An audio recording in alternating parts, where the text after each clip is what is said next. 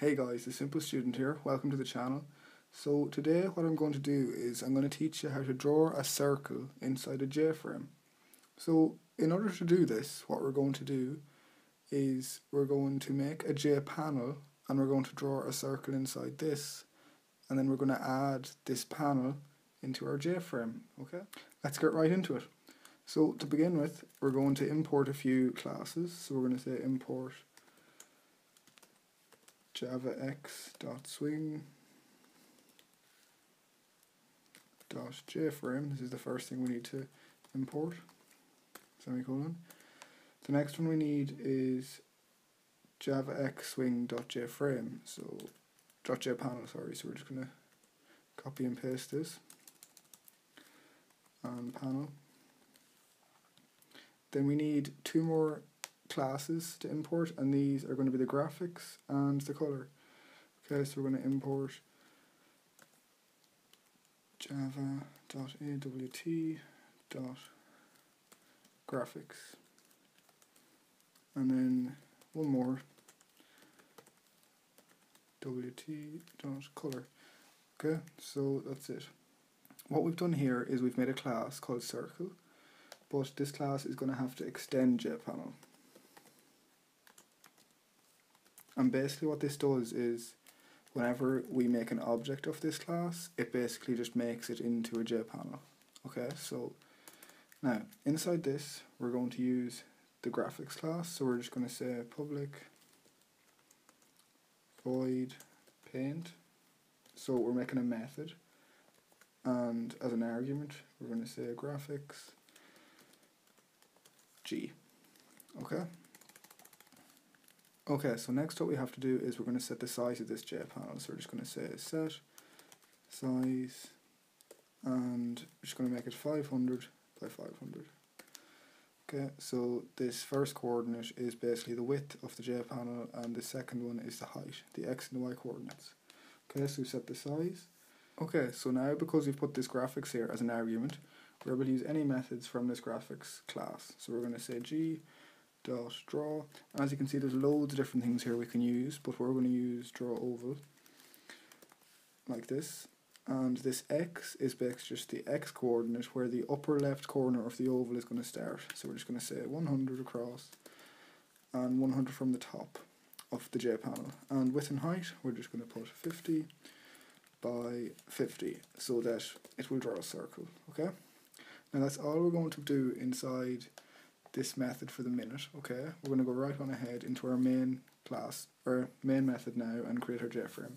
So as usual we're going to say public static void main string, args.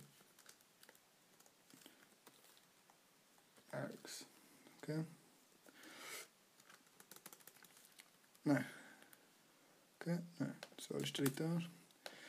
Okay, so now inside the main method what we're going to do, we're going to make our JFrame. So we're going to say JFrame, and then we're going to give it a name. We're just going to call it mainframe. Oops. Mainframe. I'm just going to say equals new J. So we're basically making an object of the JFrame class, like that. Okay. Next we're just going to set the size of the JFrame, so we're going to say mainframe, the same as we did with the panel up above, dot set size, and this kind of has to be a bit bigger than the JPanel, so the JPanel fits inside it. So we're just going to say 600 by 600. Okay. Now we're going to make a new object of the circle class that we made up here, because that will make a JPanel. So to do that we're just going to say circle, and then name it. We'll just say circle panel equals new circle. Okay, and that's that. And now we can just add this panel into our JFrame, and to do this it's very easy. We just have to say mainframe dot add, and then inside this, no, that's wrong. Mainframe dot add, and then inside this we just need to put the name of our panel. So we're just going to say circle panel.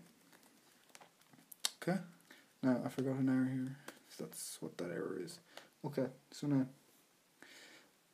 the last thing we have to do is set the main frame visible, so we're just going to say main frame dot set visible, and just put true inside this as an argument, so that will just mean we're able to see the main frame. Okay, so let's run this and see what happens. So run. Okay, yeah, so we've got our JFrame here. This is this whole thing, and inside this we have a JPanel, and in this JPanel we're drawing a circle.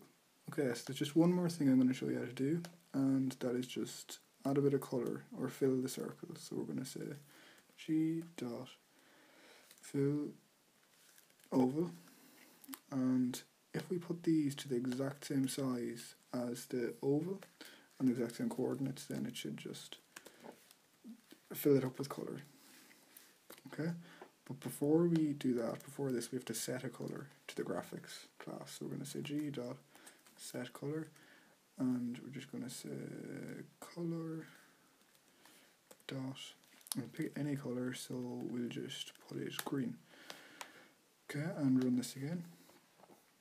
Yeah, so that's that. It's drawing a circle and it's filling it with green inside this JFrame.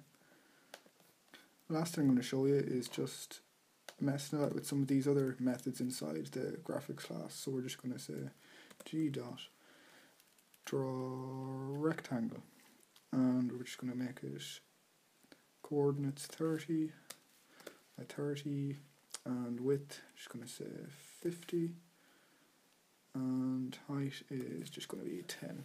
Okay, yeah, so it's just drawing this again. Because we never changed the color, it's still going to be green. I'll just change that color to show you. G dot set color, and we'll just say color dot blue. So now it should be drawing the rectangle in blue. Yeah, okay. I'll let you mess about with some of them other methods yourselves, and it's actually pretty fun to see what you can do with this. It's quite easy to actually make some interfaces for some simple 2D games. So thanks for watching. This has been The Simple Student.